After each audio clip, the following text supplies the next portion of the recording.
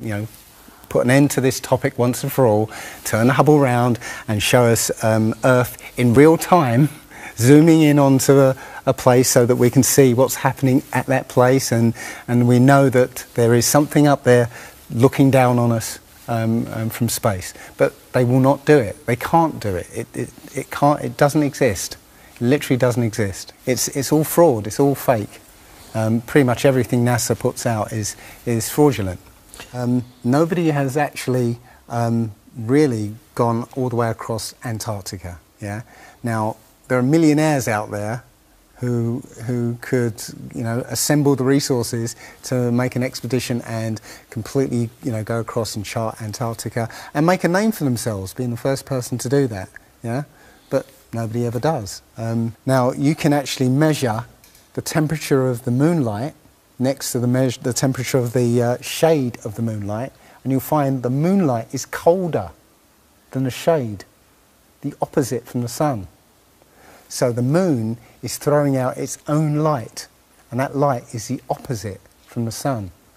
Now, that tells you that it's not reflecting the sun's light. It's producing its own, and its light is different from the sun's.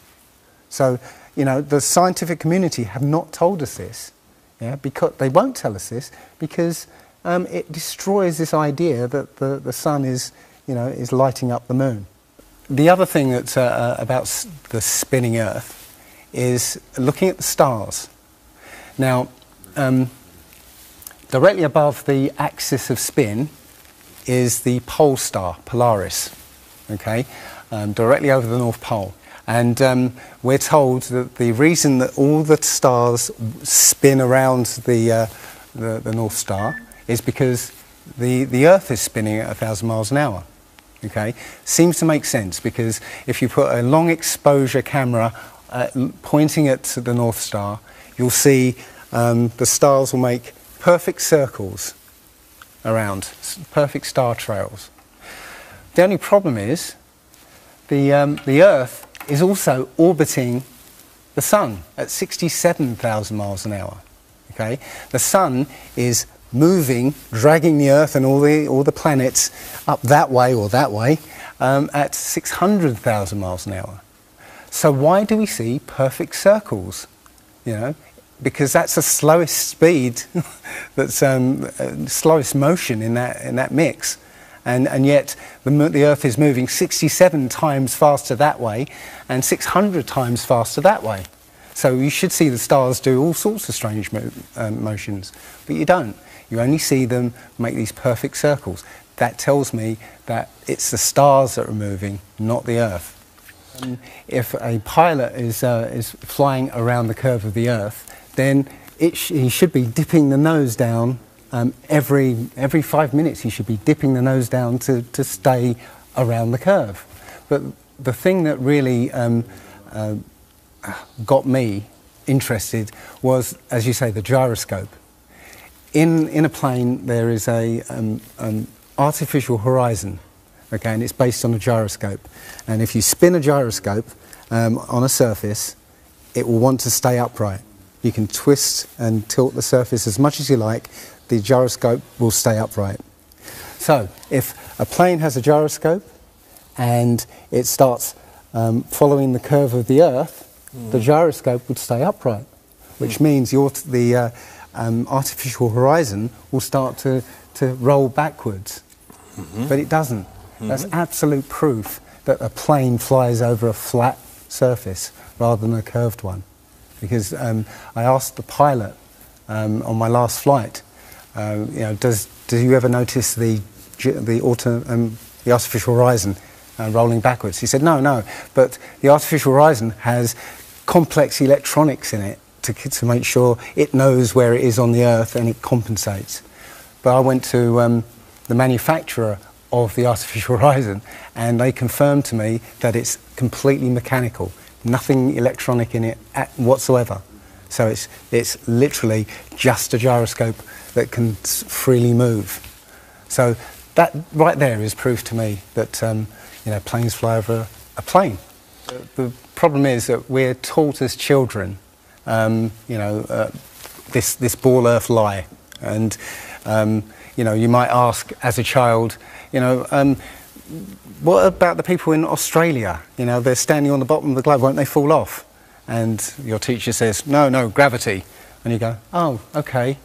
And you never go back to that question. But when you go back to it as an adult and start looking at it with a critical eye, right, the whole thing falls apart. As you say, the globe is spinning at 1,000 miles an hour. Neil deGrasse Tyson, who's a leading astronomer in America, tells us that the Earth is not a perfect circle, it is actually an oblate spheroid, it's squashed, and wider at the equator. Yeah? So, znači, po-stesnet je na polovite, a po-širok je na ekvatorot. Exactly. So my question to him would be, why is there land at the equator? Because water will move more readily than rock. So if the Earth is spinning, the water will be collected at the equator. I mean, if you spin a wet tennis ball, okay, you spin a wet tennis ball, the water shoots off at the equator, essentially. So all the water will be gathered around the equator. So why is there land at the equator? Doesn't make any sense. It seems like Admiral Byrd found the edge of the dome, okay, while he was out there. And as soon as he left there, they started firing missiles straight up, I believe, to try and test how far that dome went. If you watch the trajectory of the space shuttle, it doesn't go straight up. It always goes in a curve and out to sea. Yeah, and if you see it... Why is that? Well, because it... Is it normal to go straight up? Well, as fast as he can to go out of the atmosphere? I've been talking to a few people in sort of the scientific community, and I'll say, no, straight up isn't the right way to go. You have to sort of go sort of around the curve and get speed to get into orbit. But still, the point is that they actually go horizontal. The space shuttle goes horizontal. It never goes any further up. It goes horizontal, very, very low down in the atmosphere, because it drops its external tank while it's still in the atmosphere. So you know, it's still in the atmosphere while it's horizontal. So it never gets any higher, and it goes out of sight. Not because it goes too high, because it goes too far downrange. And it seems that nobody's ever on the space shuttle, and the proof of that is the Challenger disaster. In I believe it's 1986, the Challenger exploded just after takeoff and killed 7 astronauts. But it turns out that 6 of the astronauts are still alive, and most of them are using their original names. And you can find pictures of them. They're using the same names, and they're doing ordinary jobs now. Teachers, lecturers, lawyers, whatever. But they're still alive. And you can see whenever the space shuttle lands, you can hear it. It's a loud jet engine. You watch any video of the space shuttle landing, you can tell it's a jet engine. It's a jet-powered aircraft. That's it. It's not a glider. In my video, I show you a glider, how that seems, and then I show you the space shuttle. And yeah, it's not a glider. It's an aircraft. And that's what they're fooling us.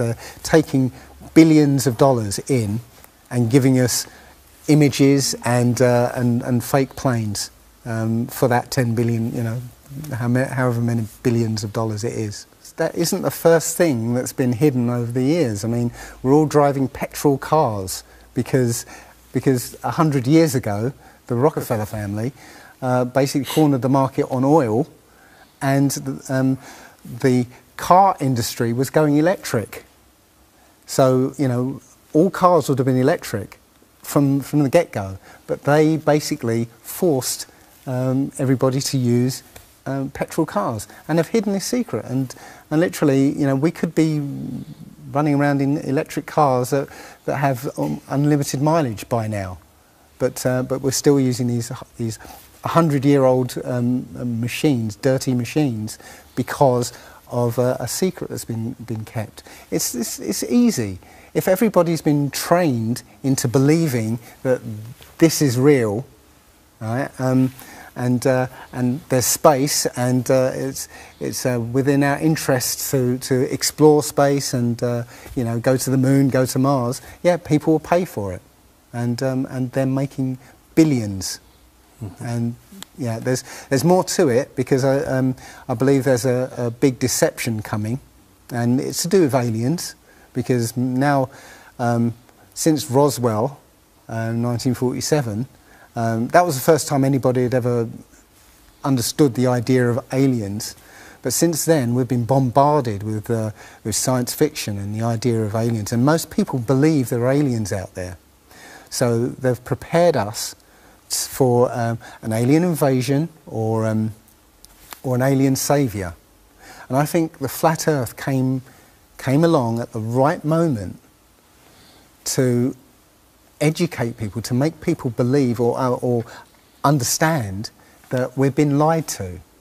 And if you know, as I know in my heart now, that that is real and this isn't, I will not be fooled by aliens coming, because there are no aliens. There's no space.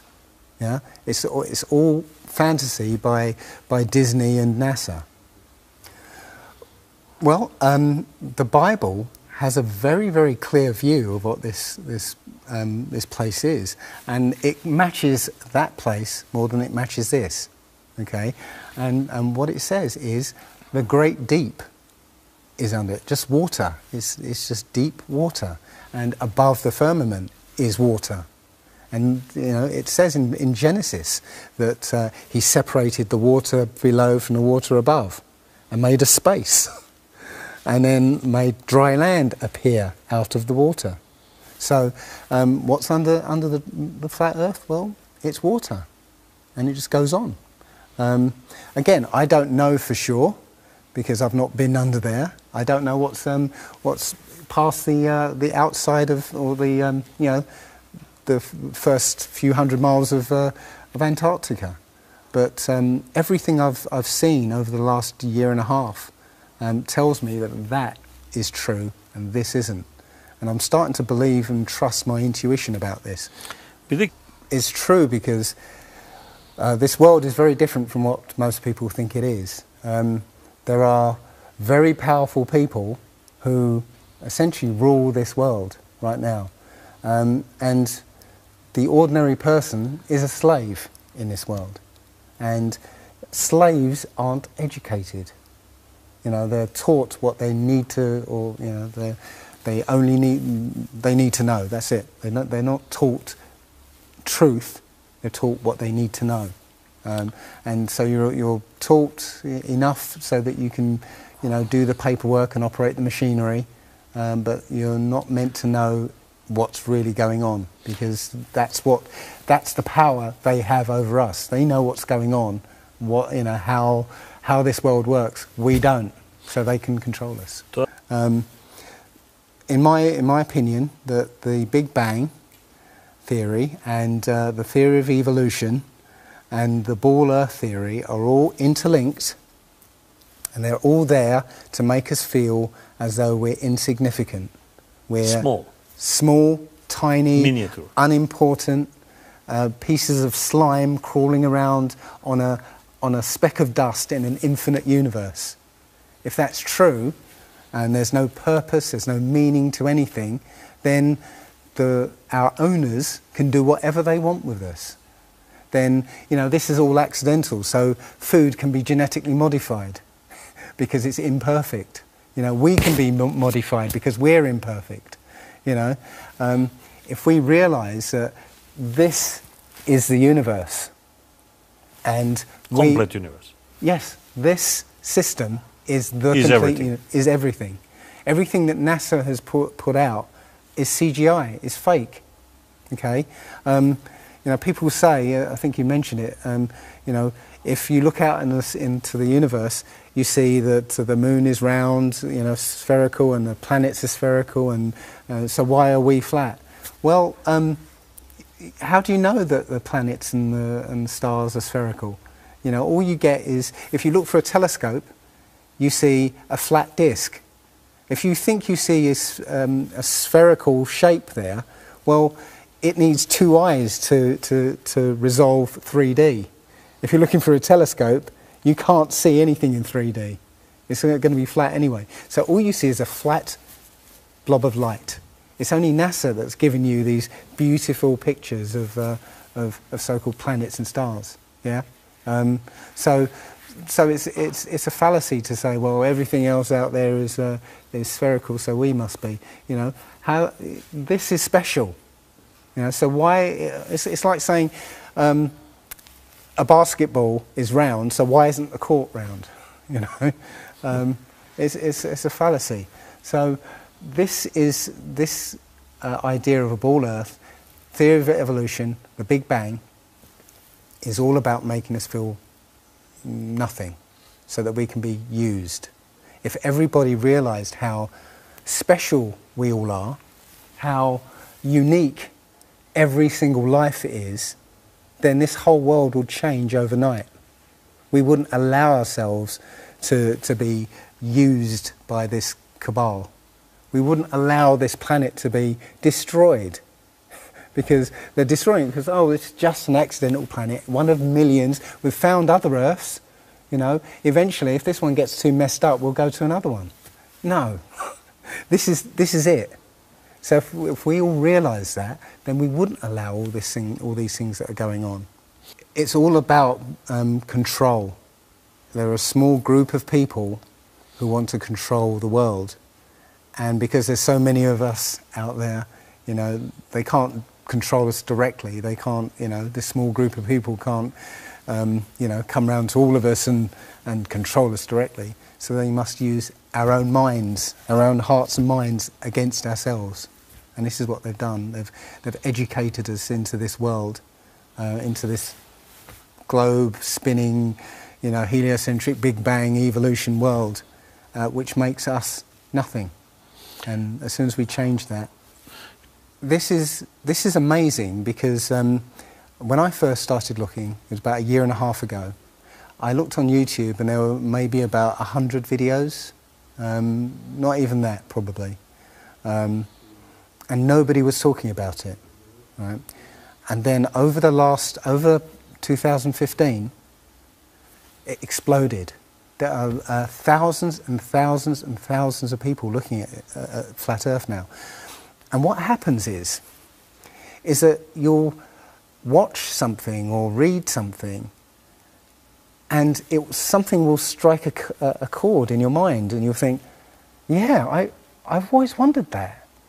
And what will happen is you will start feverishly researching. I mean, what happened to me was, as soon as I got that, I spent every waking hour looking for things and testing things, and this seems to be replicated with thousands of people around the world who suddenly come into this. They start, you know, researching and getting a passion for this, because this is what I think, it's the truth, and we recognise the truth when we hear it, and you know, we feel it, and this I believe has come at the exact right time, so that we awaken to what's going on in the world. Nothing else, you know, 9/11 even hasn't awoken people, right, to this extent. You know, for me, I've been an atheist for 40 years. From the age of 13, you know, I didn't want anything to do with God and Bibles and whatever and religions. And now I know for a fact there is a creator. There are only two possibilities. Either there is a God or there isn't. And both of them are terrifying. Yeah. If there isn't a God, then nobody's in control. We're hurtling through space, and there's no plan, and there's no nothing, and you know, that's terrifying. If there is a God, then we'd better find out who he is and what he wants and do exactly what he says. And it turns out that he gave us very specific instructions on how to live. And they're not rules as in, you know, laws that you know, that you must follow because you know, or put you in prison if you don't. No, these are rules to live by, to make a harmonious world. You know, don't harm anyone, don't kill anybody, don't steal from people. You know, don't covet people's items. You know, don't lie. Don't lie. I mean, these things are written in our hearts anyway. Yeah, but we're in a society that that legalizes all of the 10 Commandments. You know, the policemen and soldiers can kill. They're allowed to kill. Yeah, you know. Politicians can lie. They can lie. They're lying all the time. They're lying all the time. Police have been told that they are allowed to lie to try and get to catch somebody. Yeah, they're allowed to lie. Everything in the 10 Commandments is legalized in this society. That tells you who runs this society. Yeah. So yeah, this is a profound movement. I don't like using the word movement, but it's a profound shift in consciousness for people because, unlike any other topic that's come out in the last few years, this one has made people realise that they've been lied to.